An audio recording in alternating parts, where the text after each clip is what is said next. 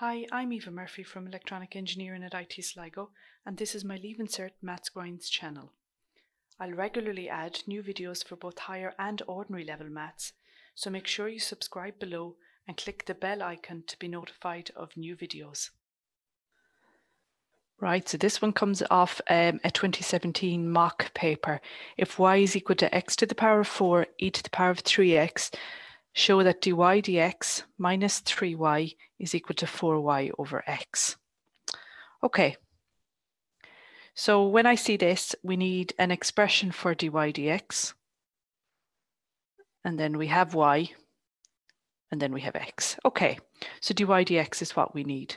So dy dx is a product, two functions multiplied by each other. So u is equal to x to the power of 4, v is equal to e to the power of 3x. So du dx is equal to, take down the power, reduce the power by 1. dv dx, I'm using e to the ax to give me a e to the ax, 3e to the 3x.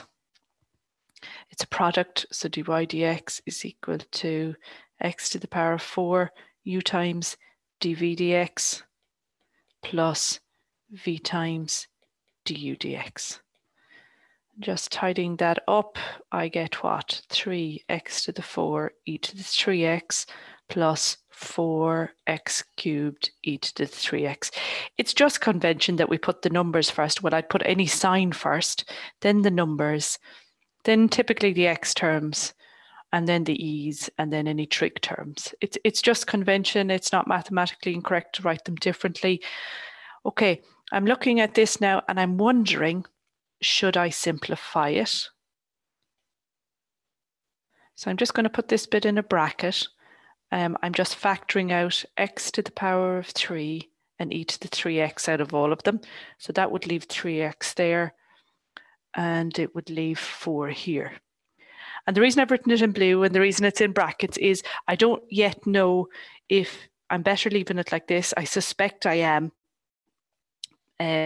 so that I can work with terms here, or this is how I would give it if this was the only question I was asked. Okay, I would have factored it out and tidied it up, but I have a funny feeling we're better off leaving it as what I've written in black.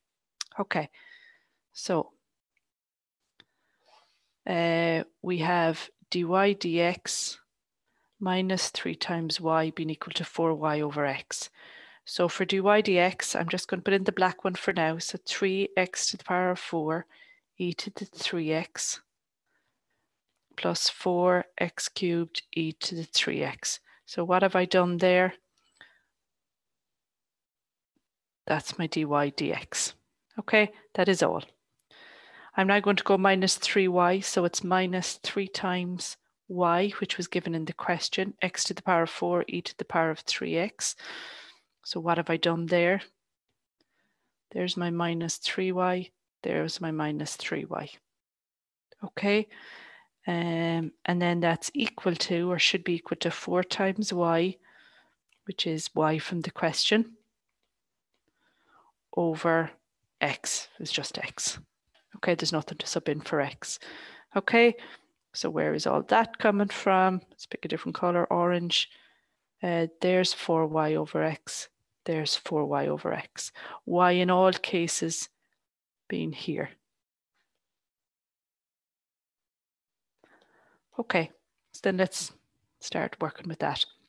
So 3x to the 4 e to the 3x plus 4x to the 3 e to the 3x minus 3x to the 4 e to the 3x. And I was right, that's why I had a suspicion I'd leave it as black, because now you can see things are starting to cancel. Okay, but let's keep going. What do I have here? Okay, well, I can see an x on the bottom cancels with one of the ones on the top. So that's leaving 4x to the 3 e to the 3x. Okay, so what's cancelling? That cancelled with that. So I'm left with 4x to the 3 e to the 3x being equal to 4x to the 3 e to the 3x. Latin QED is quite easily done, is how I remember it, but it's not that. It's a Latin word for verified or complete. If you've enjoyed this video, Then why not join us in IT Sligo and use maths in practice? In conjunction with industry, we've designed an exciting new program in electronics and self-driving technologies, which uses cutting-edge techniques such as artificial intelligence, computer vision, and virtual and augmented reality. You'll need a H5 in maths to qualify. Check out the link below.